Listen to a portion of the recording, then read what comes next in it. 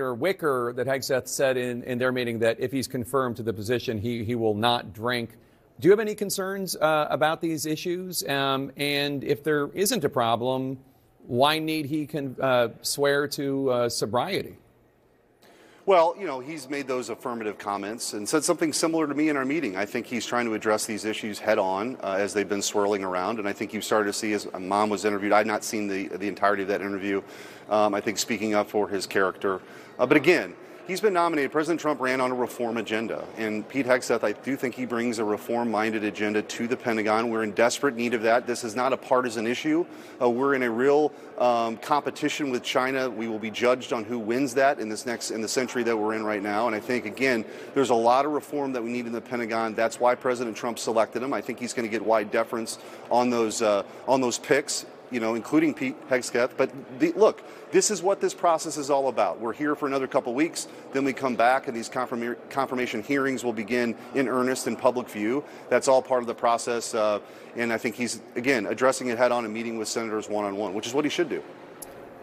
If a track record of numerous infidelities and alleged sexual misconduct and alleged problems with alcohol that he's either denied or said doesn't represent him anymore, this is who he is.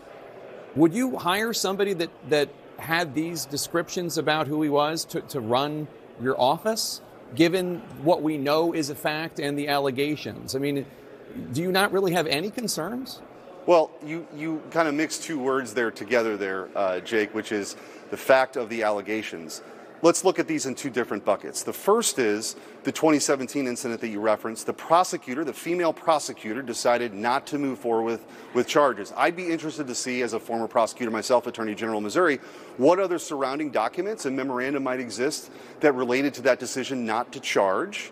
And then secondly, now you have, again, a bunch of anonymous folks coming forward, not even coming forward, who are in the shadows claiming something. Mm-hmm. And I just don't think that's a reason why you would, dismiss somebody from a very important role like this. And so, well, I said the facts and the allegations because the facts of the infidelities of how he has run his personal life are just facts, and frankly, as a married man and a father, absolutely disgraceful.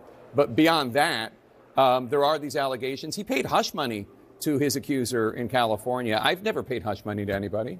Well, he settled a lawsuit that, again, the underlying charges were deemed by a prosecutor as baseless. And those are the facts. But again, I think this is again,